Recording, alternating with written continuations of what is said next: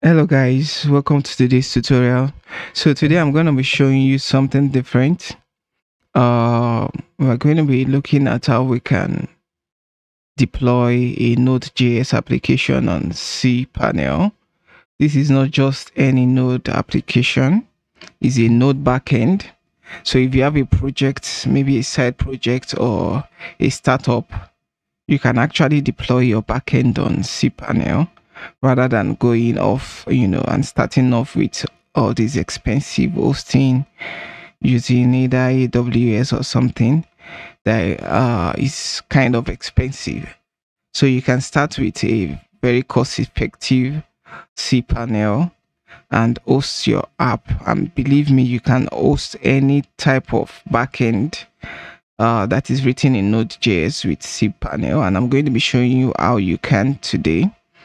So today we have here a application. It's a full stack application, but I'm going to be hosting the backend. I'm just going to be hosting the backend for demonstration today because today we are just focusing on the backend. So I have a backend here for a image conversion website. You can see here in the directory, you can see I have the client here. Inside this is a Next.js application. So I'm not going to be deploying this, just the backend. But elsewhere, you can see this is our app here. Inside the source app, this is the start file. And you can see our package.json here. So we're going to be using this. I'm just going to delete this. We're going to be using this and setting it up on the cPanel. So first thing first, we need to compress this into a zip file that will be uploading to our server. So I'm going to remove the client folder, remove all these unnecessary, including the package, the node modules folder. I'm going to remove all the log files also. It's not necessary, but I just prefer removing it. So I'm going to leave the remaining, and then I'm going to but before then I want to show you something. I have this loader here, loader.cjs file. You can see it here, and the reason is because I'm using import modules.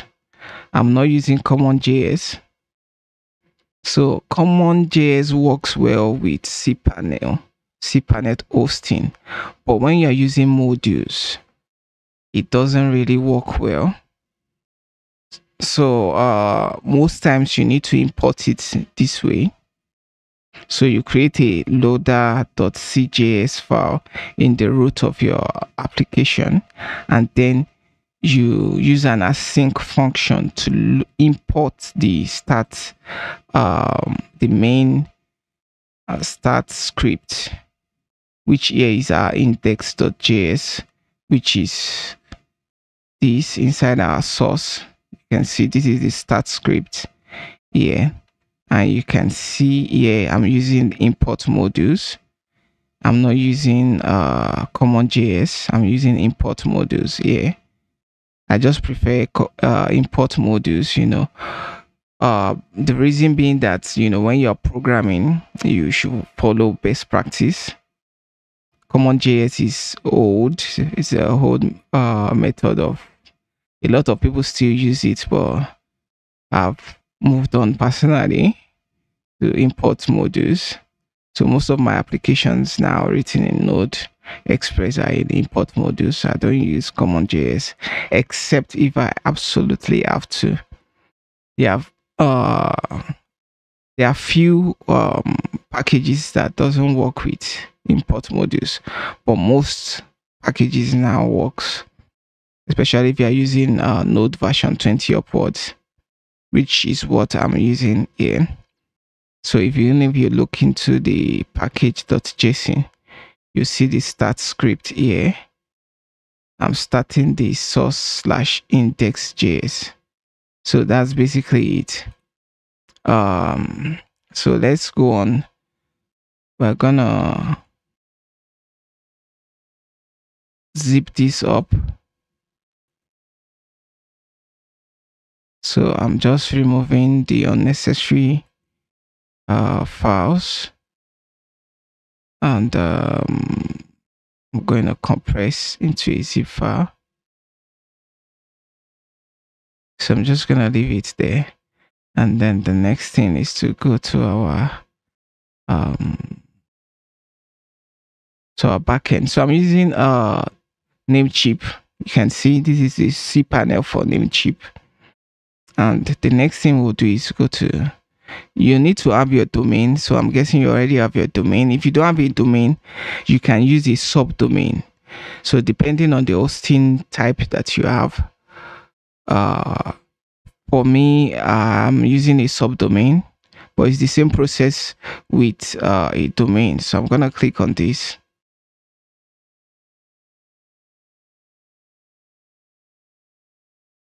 I'm going to create the app first. So I'm going to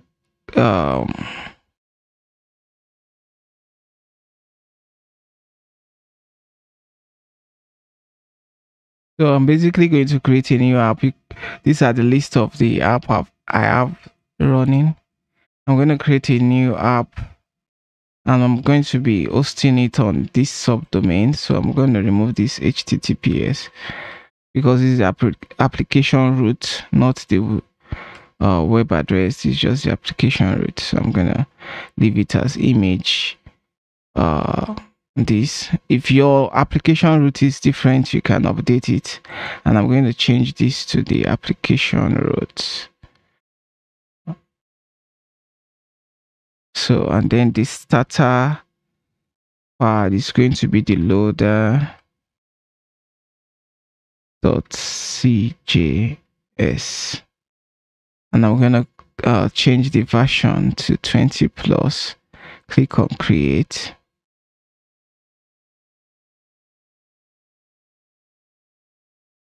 So we have it created. Then the next thing is we're going to upload the zipped file. Click on upload, and just drag. I'm going to drag it and drop it there. So you're going to see once it turns green, then the upload is completed. So we're going to click go back, and then we're just going to, I'm going to delete all these except for the HT assets. So basically, I'm just gonna delete this. I'm not gonna delete this. This HT assets is very important. You don't need to delete it. Just delete all that. Yes. And then we're gonna extract this. Extract it in the same folder. So you see, we've extracted it. Close it. So that's all you need to do. And then you go back to your application, your Node application that we created. Yes, so I'm just going to restart it. So it's going to pick up the npm, the package JSON. No, it's not detecting a package JSON yet. So, but by the time you refresh it, change this to 22, and refresh. I'm gonna save this.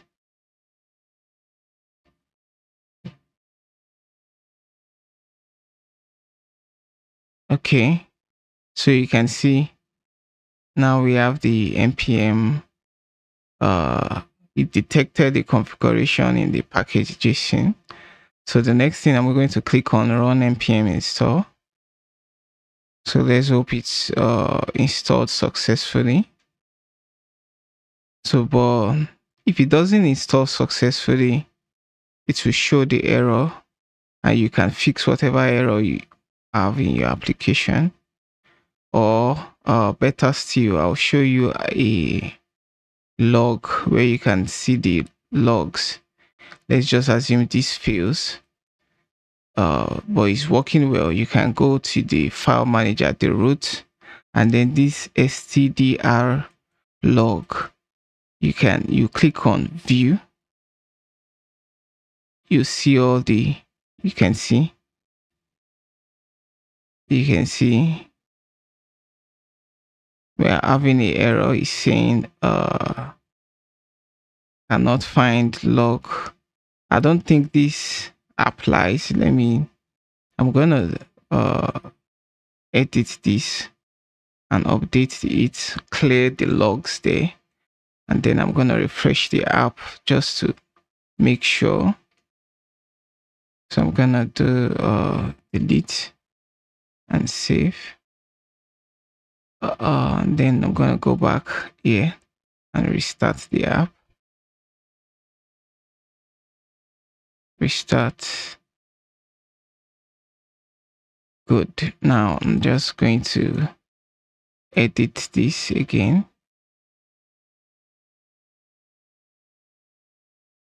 So you can see there's no log there. We don't have an error anymore there. So I'm just going to close this since we have no errors there. So our app seems to be ready.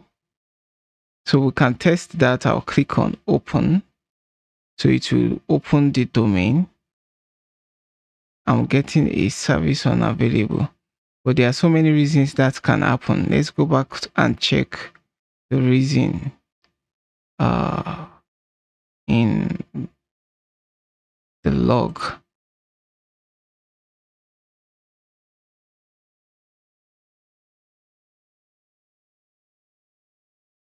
I'm not okay. You can see log to file is imported, but it wasn't used. Cannot find the package. So I'm just going to install this or check where it is used. Let me check where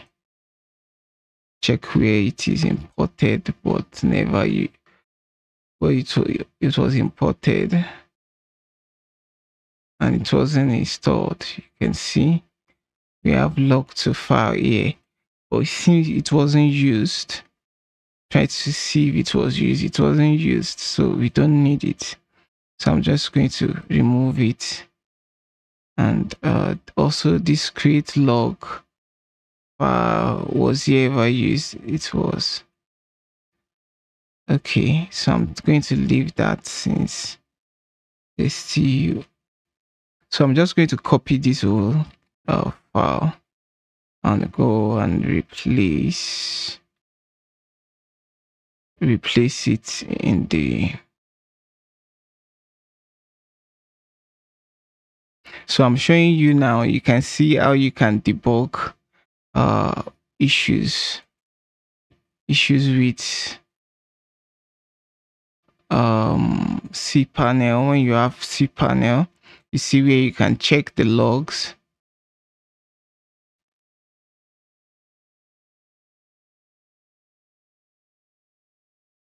So you can see. So let's just, it's the same thing. We're just going to remove this log to file line and save. So okay, so we have it saved. Then I'm gonna clear this log again to make sure.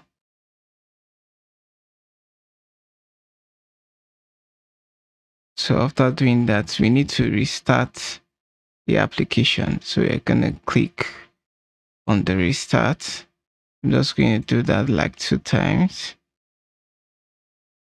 Then let's see.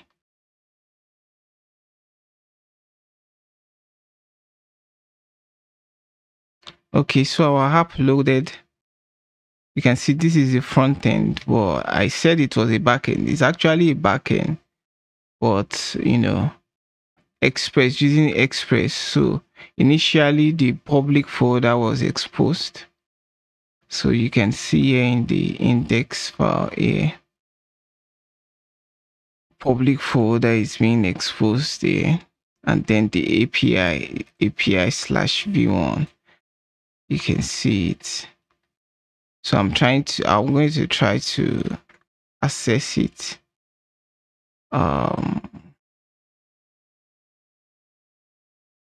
I should be blocked by the course policy.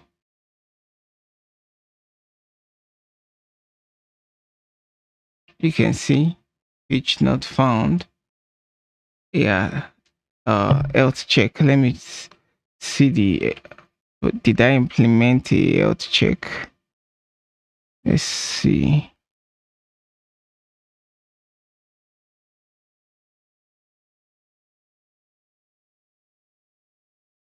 Yeah, we have a health check here route.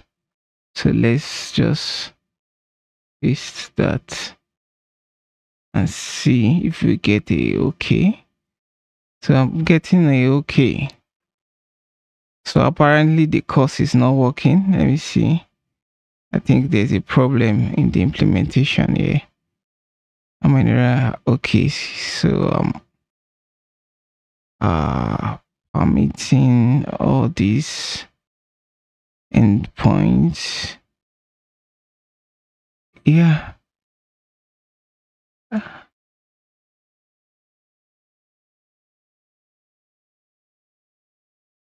Oh, I think the reason is because we are in dev environment.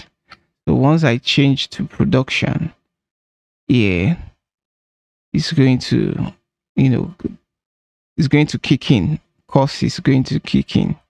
So basically, that's how you host your backend. You can see the backend is working. It's working perfectly. And you can create your env either by adding it here, or you add it in the .env file. Create a .env file like I did here and added it. So basically that is that about that. Also, you can come here, click on add variable to add your envs. So that brings us to the end. The app is working. We are all fine. So this is how you can host your Node.js on a cPanel. So see you some other time. I hope this tutorial was helpful for you. If it was helpful, drop a comment. And if you have any question, maybe you have any issues, you can drop a comment. I will definitely respond to it.